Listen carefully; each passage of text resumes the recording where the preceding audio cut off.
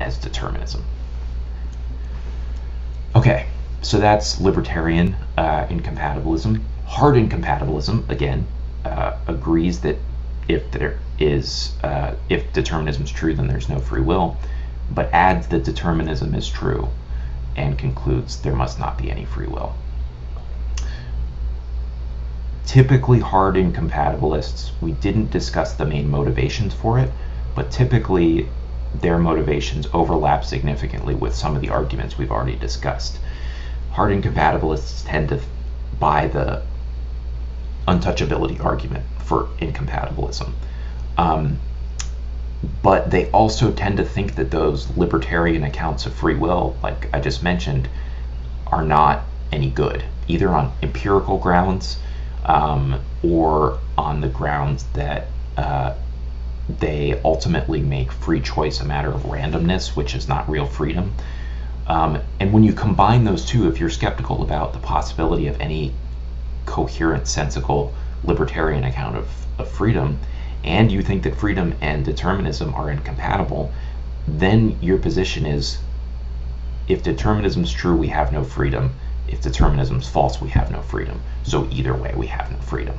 That's often what gets people, such as Paraboom, to hard incompatibilism. The main challenge for hard incompatibilism is a practical challenge, is one way to think about it. Opponents of hard incompatibilism ask, what are the personal and social consequences if I accepted hard incompatibilism? Much less if we all accepted hard incompatibilism. We all rejected free will, and with it moral responsibility, because remember, we're presupposing that free will is required for any of us to be responsible for what we do. So the rejection of free will amounts to a denial that anyone is ever responsible. What does that mean practically? Are there bad consequences to believing that? As we discussed in the ethics of belief section, some philosophers think that if a belief has bad consequences, that can be a reason not to hold it, whether or not it's true. And so the upshot is, this is a kind of pragmatic objection to hard incompatibilism. If the consequences of that belief are bad enough for ourselves and for society, then perhaps that gives us reason to withhold belief in hard incompatibilism altogether, even if it's actually true. Okay, so in the piece, Why We Have No Free Will, Paraboom is defending hard incompatibilism from a series of these practical objections. Each objection has the same kind of form. It claims that if we believed hard incompatibilism, some bad consequence or consequences X would follow. In each case, the alleged bad consequence is slightly different. But in each case, Paraboom then tries to rebut the objection by saying, actually, belief in hard incompatibilism either wouldn't or doesn't have to lead us to these bad consequences. That's sort of the structure of the debate. So here is the objection in the form of an argument, the bad consequences argument, BC, against hard incompatibilism. First premise, belief in hard incompatibilism has bad consequences. We're going to specify what those are in a second. Second premise, BC2, we should hold, we should not hold beliefs with bad consequences. Should not hold beliefs with bad consequences. This is, can get this certainly from some versions of Clifford and some versions of James. Therefore, we shouldn't believe hard incompatibilism. BC2 is certainly worthy of its own discussion, but it would take us a little too far afield, so we'll just sort of spot the opponent of hard incompatibilism, that premise, and then ask why do they think that belief in hard incompatibilism has bad consequences? Well, the defense of that claim goes as follows. Anyone who denies that there's free will and responsibility, so the thought is thereby rationally committed to holding some other beliefs that themselves are clearly dangerous, according to the defender of this objection. So first, the claim is that if hard incompatibilism is true, if we believe it, And if there's no free will, then there's really no right or wrong. The businesswoman, for example, doesn't do anything wrong by continuing on to her business meeting if she was determined to do it. It wasn't wrong of her to do. Criminal punishment is unjustifiable. If no one is ever responsible for what they do in any meaningful, objective sense because no one's free, then it is unjustifiable of us to punish and certainly incarcerate somebody for doing something that they were fated and determined to do long before they were born. It's as if every criminal was literally coerced to do what they did. We don't hold people who are coerced into doing things accountable, so why should we hold anyone who breaks any laws or does anything that we socially agree is wrong accountable? And it would be wrong of us to do that, in fact, if there is such a thing as morality for that matter. And there's actually a third one that I'm not going to go into detail on because we didn't get to in class, but just this idea of sort of despair, right? That if free will does not exist, it's hard to, according to the objection, make sense of the idea that we can be genuinely responsible for our accomplishments. And Paraboom has things to say about that. But I'm going to focus on the right and wrong and the punishment one. So let's say a little bit more about this first claim. What's the line of thought here? Well, here's what they're thinking. Let's take the businesswoman again. If the businesswoman was determined to continue walking after she saw this assault going on and go to her business meeting and kind of pretend she didn't see anything,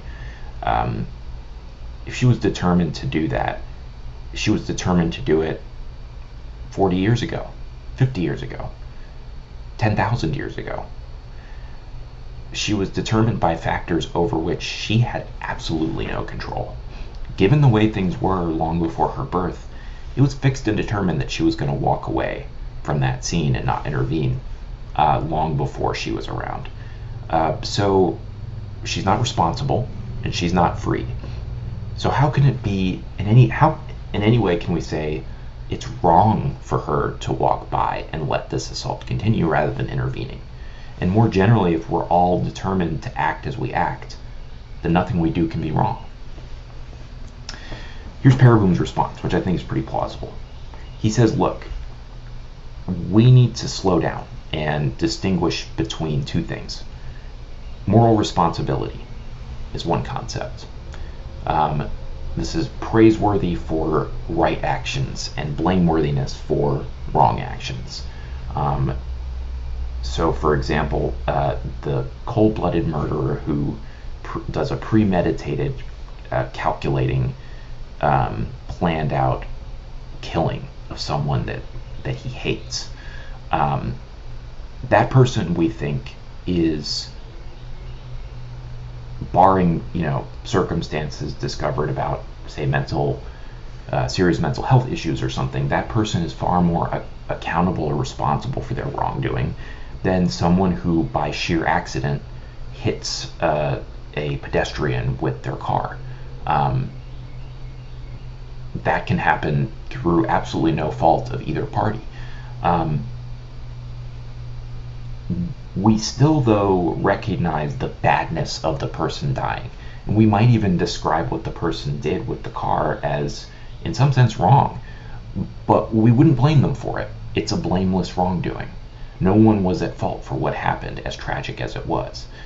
By contrast, the murderer killing the person intentionally and in a premeditated way and out of hate and all of these factors lead us to say not only was that wrong, but that person is blameworthy for what they did. So Paraboom wants to say, look, we generally distinguish right and wrong on the one hand from praiseworthiness and blameworthiness on the other. We forget about free will and whether it exists. In ordinary life, we distinguish these things. Now, Paraboom says, if hard incompatibilism is true, then there's no free will. And yes, that does mean that there's no responsibility. No one is ever accountable or responsible, praiseworthy or blameworthy for anything they do. But that's different from saying that nothing anyone ever does is right or wrong. So it still is the case that what the murderer did was wrong and bad, just as it was the case that what the accidental pedestrian hitter did was wrong and bad. It just turns out, if Paraboom's right, neither of them is responsible. But that alone doesn't undermine anything about what's right and wrong. It could be that everything we think is right and wrong really is, but what we're wrong about is just that anyone's ever accountable for their right doing or their wrong doing. So that's Paraboom's reply to that objection.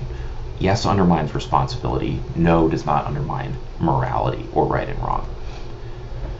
Secondly, he faces this other concern that I think is maybe even more common and harder to deal with, I think. If we are not responsible for what we do, then no lawbreaker in any society is responsible for breaking the law. But the criminal justice system presupposes that criminals, when they suffer punishment in general, that they are to some degree culpable for their wrongdoing. This is precisely why it is that we have built into the law reduction of sentences, or even throwing out of cases for people who are discovered in trial to not be culpable, to have done something unknowingly. Many crimes have built into them a knowledge component, intentionality. The recent trial, the Derek Chauvin trial, much of the debate centered around his internal state of mind. This is a very common thing in these kinds of both violent crime trials and also like white-collar criminal cases. You'll often see CEOs and white-collar criminals try to get off by saying, I didn't know what the law was, which usually isn't a good defense, but for some laws it is.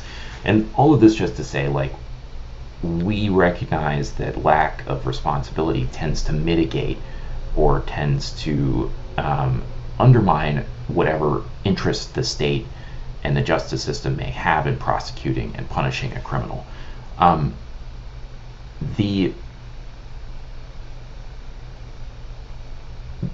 One of the standard views of punishment, or theories of punishment, and the theory of punishment gives us an account of what justifies criminal punishment, right? We do this thing as a society. When someone breaks one of our laws and they get caught, if it's a bad enough law, we all agree that it's okay to coerce them, literally take them and put them in a jail cell, or take money from them, or whatever.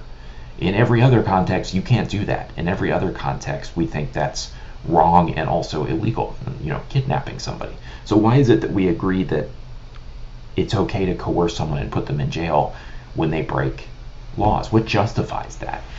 The retributive theory of punishment says, look, what justifies it is that criminal wrongdoers have inflicted harm, not just on an individual, although certainly on an individual, but also a sort of grander societal harm. The murderer has hurt society in some way, and in some degree, so has the thief. The retributive theory of punishment says that what justifies putting them in prison is that it restores the kind of balance. It's a kind of like cosmic healing that has to happen, right? If you do something wrong of the same degree must be done to you. Or if you harm to degree 10, then 10 degrees of harm must come to you in order for the scales of justice to be restored. That's the idea behind the retributivist theory of punishment. And if that is what justifies punishment, like if that's the correct theory, Paraboom says, then if no one's responsible for what they do, then the retributivist theory entails that that punishment is never justified, because the retributivist theory presupposes that the harm that the wrongdoer inflicts on society is a harm for which they are responsible. But if it turns out no one's responsible, then on retributivist grounds alone, we can't justify punishing somebody. This would be a problem, a practical problem, right? Because if it meant that punishment was in general unjustifiable because the retributivist theory has to go out the window if hard incompatibilism is true, if it meant that punishment in general was unjustifiable, then we need to let everybody out. But that's obviously a terrible idea. I mean, you might have a view on which mass incarceration in the United States is way too large as a system, and that non-violent crimes are punished as if they were violent crimes. And so you might think the prison population should be much smaller. But no one thinks, virtually no one thinks, that literally tomorrow we should just open the doors to every prison everywhere and let every criminal out regardless of criminal wrongdoing. That would be dangerous, right? There are some criminals that are a danger to society. And so this is the alleged harm that comes from believing that there's no free will. How does Paraboom respond? He says, yes, the retributivist theory is justified, but no, we don't have to swing open all of the doors at the jail cells, because there's a different grounds on which to justify punishment. And it's compatible with there being no free will. What grounds? Well, according to him, you don't have to be responsible for your crime or your wrongdoing in order for the state or all of us collectively, if you want to think of it that way, to be justified in coercing you into staying locked in a cell. He says, imagine someone gets a terrible, deadly disease that, if it were to spread, could cause mass death and suffering. Has to be, probably imagine it much worse than COVID-19.